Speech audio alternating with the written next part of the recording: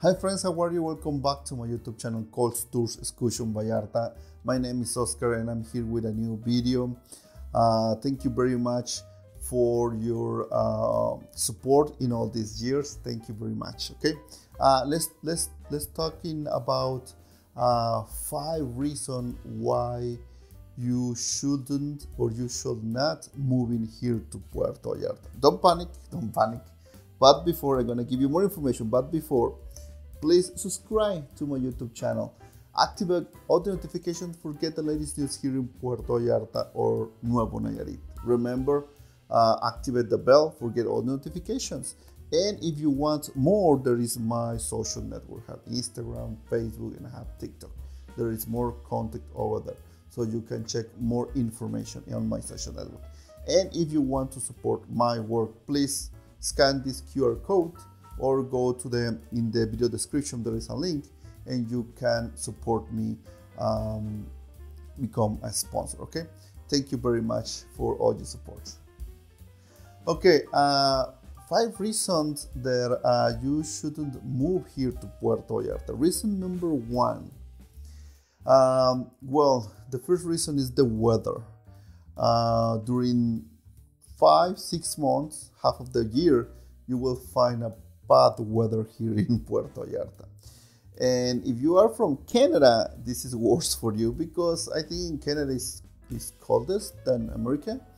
But there is an issue with the weather here. Right now we have in May, and it's like, well, since COVID changed everything, because the humans almost moved during 1 year, and the second year was more movement of the humans, and I think it's affected the weather.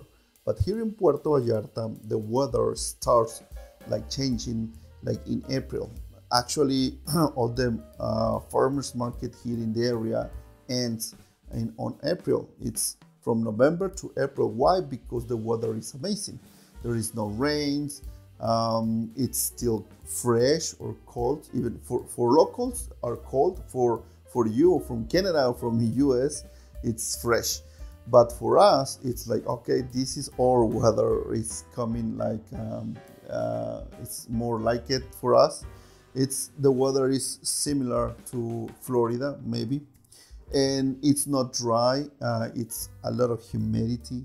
And there is 3 months that is lots of humidity, lots of raining. August, September, and October. Those months are considered hurricane season. There's more chances to hit some hurricanes on October.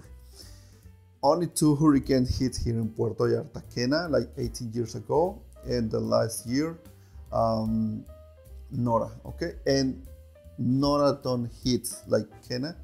Nora hits more part of the south of the coast and affected the rivers on the mountains, and that's why Puerto Vallarta overflowed. With the rainy season, with the bad weather comes rainy season, and in Puerto Vallarta there is a lot of flooded streets, overflowed streets. That's happened on the downtown, and that's why a bridge collapsed on the Cuale River, killing 1 child, 12 years old, and losing, or there is still losing a woman in his car. The river took it. So it's very, very difficult sometimes, the weather here, the rainy season. Reason number 2, the security issues here in Jalisco State. You know about the bad guys. What's happening here in Jalisco State is more in Jalisco, but more often crime here in Puerto Vallarta is burglary, or that somebody broke in your house and steal all your stuff. It's very often that this happens, especially in neighborhoods where it's more deep on Puerto Vallarta, but in generally happens in all Puerto Vallarta. But this sometimes you can fix this situation with security cameras. It's like it's a warning for the thieves, so they can maybe they scare about the cameras because they know that you have the system. And alarm system, something like that. But the biggest crime is burglary here in Puerto Vallarta. Reason number 3, the public transportation here in Puerto Vallarta. We have a lack of buses. Sometimes taxi drivers or Ubers or Didi drivers, sometimes is not enough. So Puerto Vallarta becomes a very important town and a lot of people coming here. So especially in the high season, that is from November to April. There is 6 months with a lot of people here staying here in Puerto Vallarta, and there is a huge demand for public transportation. And you know, Uber, Didi is like private, but sometimes it's getting difficult to get some taxi drivers or even Uber or Didi drivers to go to take you to anywhere here in Puerto Vallarta. Okay. Other issue could be the prices for renting here in Puerto Vallarta. The reason number 4, the high prices for renting here in Puerto Vallarta. And with the high prices come difficult decision what to choose.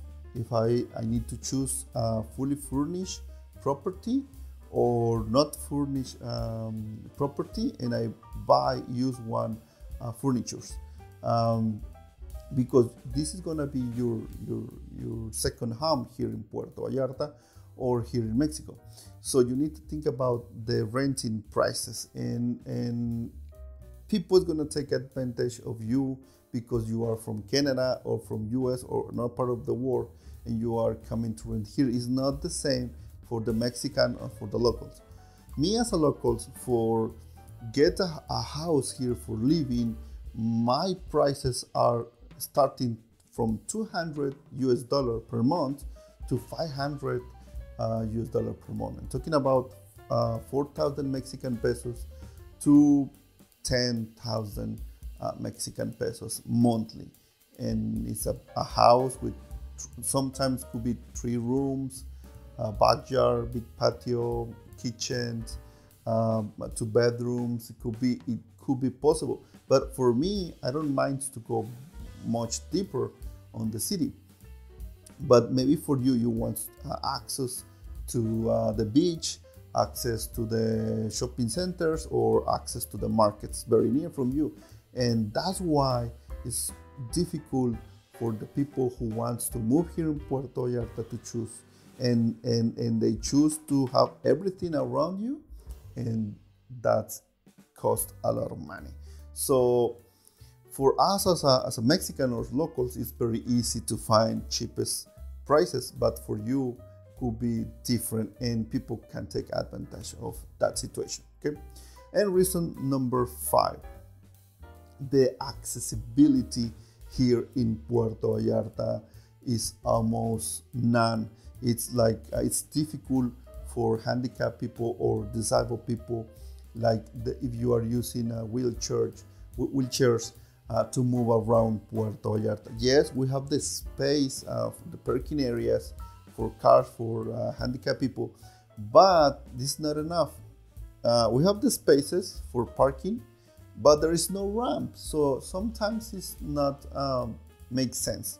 So it's gonna be difficult. A lot of people, disabled people, it's just living in her houses, don't go outside. The buses are not prepared. We don't have infrastructure for move or to help those people to move. It's so difficult, the accessibility here in Puerto Vallarta. So if you're thinking to retire here in Puerto Vallarta, it's gonna be easy. Just think about it, get more information. My recommendation is coming here to Puerto Vallarta and have a big picture. You can hire me and I can take you in my car to get to know better Puerto Vallarta or all the Bay. Okay, just email me or go to my website and contact me. That's all for now, my friends. Thank you very much for your support. Like this video if you like it. If it's useful, please share with your friends and your family. Thank you. See ya. Bye bye.